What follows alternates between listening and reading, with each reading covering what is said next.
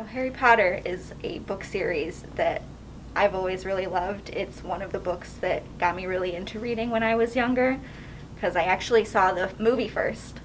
I saw the first movie right when it came out, and I thought it was the coolest thing ever, so I went to the library at my school and read all the books that were out at that point.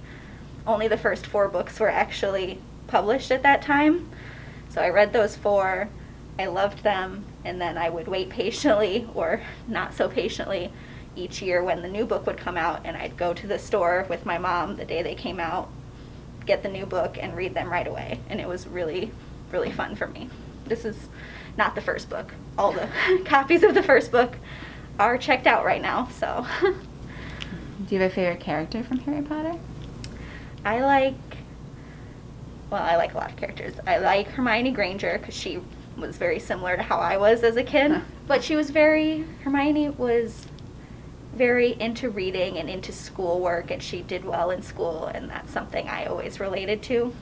But I did want to be more like Ron and Harry and just carefree, but it wasn't quite who I am.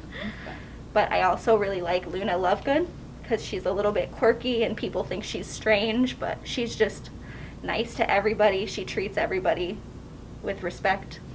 Like, it's probably more in the movies than in the books, but she's always really nice to Dobby, who's seen as lesser than other wizards sometimes, but she really treated him well, and I like that.